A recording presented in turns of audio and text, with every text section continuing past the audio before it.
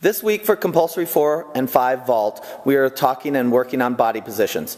A great drill is for them to hold a hollow body hold. Allison's showing. They can also let their arms get farther over their head, more in the vault position, just like that. That's one great drill.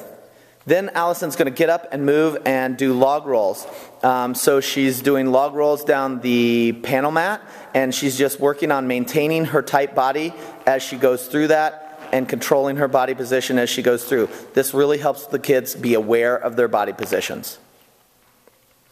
We do tons of drills for body position for compulsory 5s and 4s. This is another one where they get into the mirror laying in a push-up or a handstand position. They should not be able to see their feet. If they are in a straight, tight body position, they know that they are perfectly straight. Then Allison can roll onto her back, and she does the same thing in a back position. She can raise and lower her feet so that until she feels and sees the correct body position in the mirror. We need to do more and more body position drills so that they really know and understand these positions. Here's another drill for compulsory 4s holding and maintaining their body position. We have a trapezoid mat, a cheese mat, and an 8-inch for them to fall over in. Allison's going to kick up to a handstand, push through the mat, and hold her position all the way down, maintaining the good body position all the way throughout the vault. Another compulsory 4 body position drill is using the tumble tramp. Allison can do hollow body hops. Each time she hops up, she maintains and controls her body position, holding the hollow while she's in the air. Then we also combine this with the assemble jump that we did last week. She goes assemble, hollow body jump, land. And then she'll do that again. Assemble, punch the board, hollow body, land. Okay, this is getting them to work on getting to that body position quickly and staying tight. A body position drill and setup for block for compulsory 5s is this one. Allison's going to run and do a block drill up onto this cheese vault. For Allison, because she blocks well, we have her blocking off a trapezoid, and we have the cheese mat on an 8-inch mat. You might want to start this with them blocking off the floor and just to the cheese mat, but the 8-inch mat is nice to have there, especially if they're tall enough that they might go past the cheese mat and they're not hitting the floor. Here goes Allison doing the drill.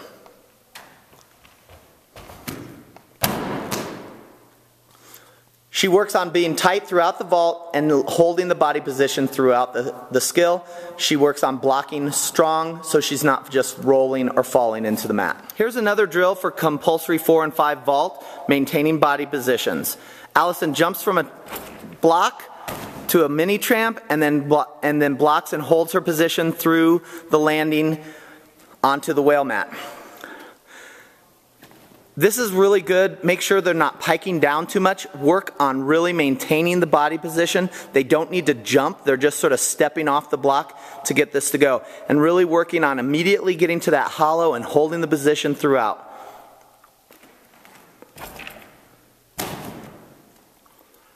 Another great drill. In compulsory 4 and 5 vault, we spend way too much time going immediately to the apparatus. We need to do more drills that break down the skills and allow the girls to work on their body positions and know what it feels like. Here is a very simple compulsory 4 drill where Allison's kicking to a handstand and just holding her body position while she falls to flat back.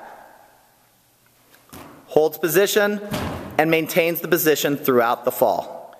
For compulsory 4 bars, we're working on the mill circle. Allison is holding a hoop out in front of her where when the girl is doing the mill circle, she's going to vision stepping out and into this hoop. It sometimes helps to put the hoop on the floor to give them a visual if you're helping spot them. So Allison gets on the bar, and when she does her mill circle, she wants to make sure she presses up off the bar, is nice, straight-legged, and really is aggressive in her press forward to create this mill circle. So she presses forward, stepping into the hoop, and then around and presses up to finish the mill circle. Here's another drill station for compulsory 4 bars mill circle.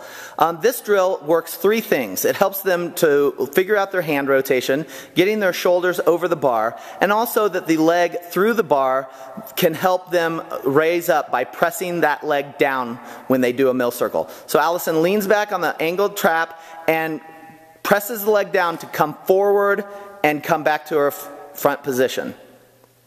Do it again. She leans over the bar, rotates her hands, and presses her legs down to get back onto the front support. I usually spot this drill, but here's a way you can do it without having to spot, so it can be another drill station. The compulsory 5 bar dismount is difficult because the kids are scared of having too much swing and dropping from a high height. Helping them learn their hand position, we can do on the low bar. Put a bar where their feet can swing through, and they're just working on the hand change and changing direction. She swings, changes direction, and then takes her hands off the bar. One more time. Swings through, changes direction, takes her hands off the bar. This is exactly what she'll be doing on the high bar. Here we start adding height to the compulsory 5 dismount, but we still want to make it easy and not scary for the girls. So the bar is slightly low, she's just falling off the trapezoid, changing direction, and landing. Again, this is a controlled swing, and she's not afraid because it's not too high. Here we keep progressing the compulsory 5 dismount. Allison's going from on the high bar, but she's just doing it from a single swing and dismounting. As she gets better and more comfortable with this added swing and height, we can add the counter swing just like it would be in the routine.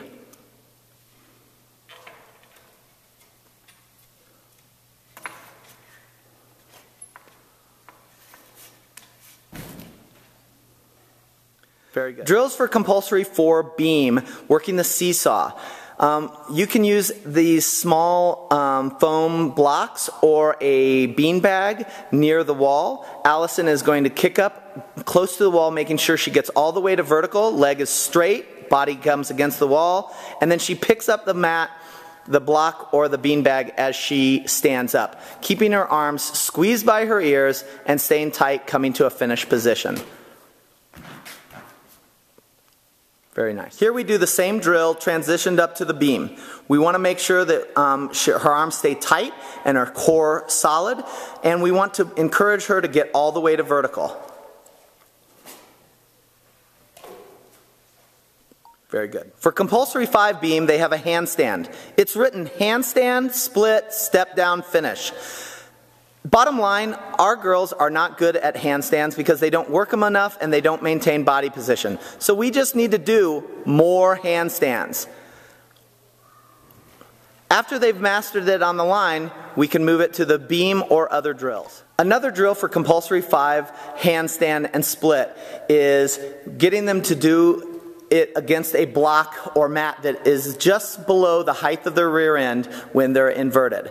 Here Allison gets this good start position, hands close to the block, kicks to a handstand, hits vertical, splits, and steps down. She gets to work her ab and body control throughout this drill, but has the mat there to help spot her.